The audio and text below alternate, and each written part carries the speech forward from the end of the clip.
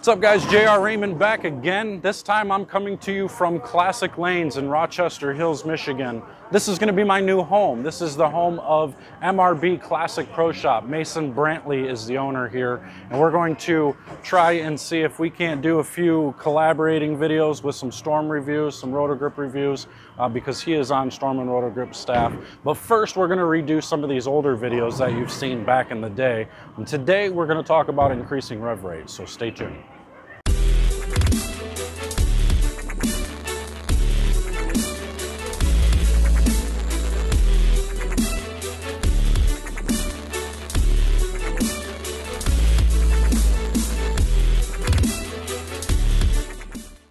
All right, so when we're talking about increasing rev rate, most people don't realize that it's one of the hardest things to really change. It's one of the hardest things to actually get done right. And when we're trying to create rev rate, it's not really about how fast your hand spins around the ball, although it kind of is. The most important thing about increasing rev rate is all about how fast your thumb gets out of the ball compared to your fingers. So this is one of those key things with two-handers, is why it's so much easier for them to create rev rate. Their thumb's not in the ball. They don't have to worry about clearing it. All they have to do is just rotate their hand around it and they're good to go.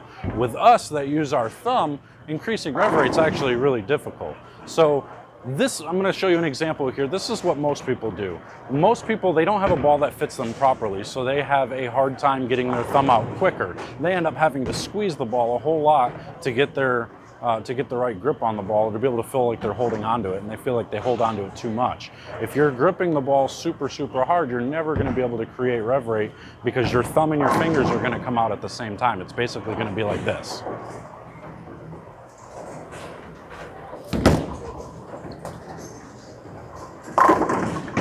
So that ball's just going to tumble, and it's just going to turn, and it's just going to, whatever type of rotation you put on it, it's going to be real slow because your thumb and your fingers release at the same time. Now there's three key components to increasing rev rate. One is getting your thumb out at the right time. Two is the yo-yo action with your wrist. And three, which we didn't talk about in the video before, is what your elbow does in the approach to create that extra power. So first, we're going to take a look. You've just seen how it is if I just release with both my fingers and thumb at the same time. Now, if I take this ball and I stand at the line and I get myself to release the thumb just a little bit quicker without wrist action, so my thumb comes out faster, that ball spins quite a bit more. So now I got quite a bit more rotation on the ball just by getting my thumb out faster. So your focus, if you are one of those people who get your thumb out real slow and your fingers come out at the same time as your thumb, then you need to focus on getting tape put in the ball. You need to go take a look at my increasing your feel of your ball video, where I talk about tape and where you put tape. But now the next thing we want to focus on is, now that we've got our thumb out faster, we need to think about what our wrist does at the bottom. So our wrist is actually where we create the power, because the wrist starts in a cupped motion and then you go to an uncupped release at the very end. So when you do that, and combined with your thumb getting out faster, you can create a whole lot more rev rate. So just by cupping the wrist and then uncupping and doing the yo-yo release, so basically coming down. Have you ever used a yo-yo when you were a kid? You'd have that yo-yo in your hand and you would just go down with your wrist just like that. And you'd snap it off and watch that yo-yo spin super fast at the bottom. It's kind of the same thing with the bowling ball. You're going to have a cupped wrist, and then you're going to release with your wrist and your fingers forward at the same time. So now, that's not the only component. Those two aren't the only things that create rev rate. There's actually one more key component to increasing rev rate, and that is where your elbow bends in the release. Now I know a lot of old school people always talked about don't bend your elbow, keep everything straight, because then you can gain some consistency that way, which is true. It is more consistent, but you're lacking a whole lot of leverage and power by not bending the elbow. So at the release, I'm going to show you some videos of some guys who have this bent elbow at the release. But at the release, what happens is when I throw a shot, here I'm going to throw a shot and see if we can't slow it down.